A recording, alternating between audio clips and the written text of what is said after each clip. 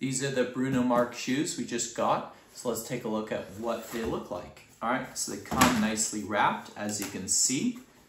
Let's open it up. Show you what's inside the bag. So these are, ooh, so pretty. They're black leather. Let's take this out.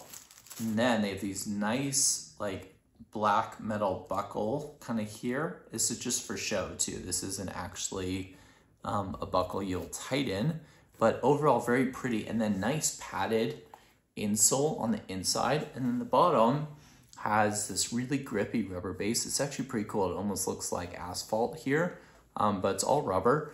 And then rubber traction at the back too. So unlike a lot of dress shoes that just are smooth and leathery and are super slick, this has this really nice traction here.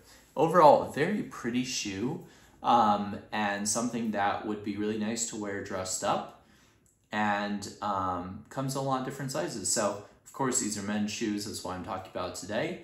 I did get these as a gift, but you're seeing them for the first time with me, so it's not affecting my impression of them.